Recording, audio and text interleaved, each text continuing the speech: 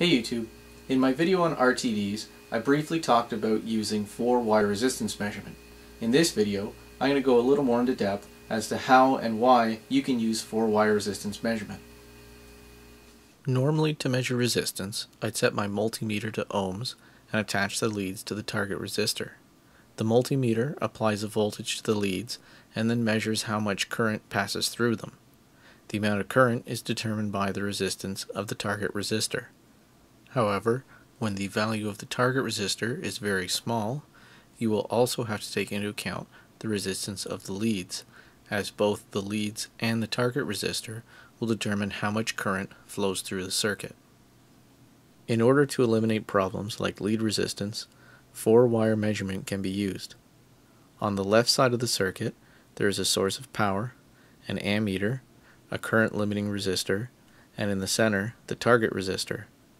On the right side of the circuit, there is a voltmeter which measures the voltage drop across the target resistor.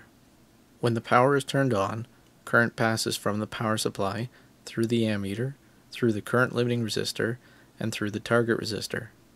Voltage is dropped through both the current limiting resistor and the target resistor, but we do not know the value of the voltage drop in the current limiting resistor because there is no voltmeter across that part of the circuit.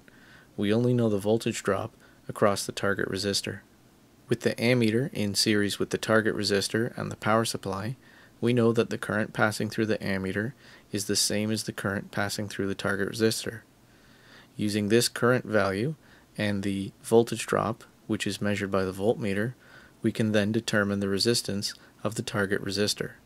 The voltage of the power supply and the voltage drop across the current limiting resistor aren't needed to calculate the resistance of the target resistor. Their values can be anything reasonable, provided that it doesn't cause the target resistor to overheat.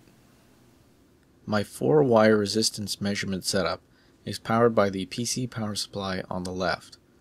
Current passes from the power supply through the ammeter, which is set to milliamps. It then passes through a current limiting resistor, the target resistor, and back to the power supply. The two extra leads on the target resistor go to the oscilloscope, which is set to 5 millivolts per division. Turning on the power supply, we measure 65.3 milliamps and 25 millivolts.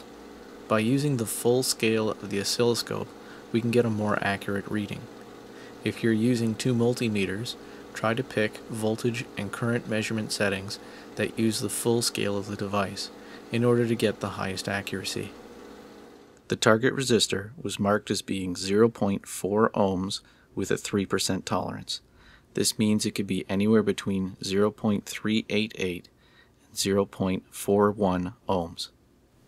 Calculating the resistance from our measured values, we find it to be 0.382 ohms.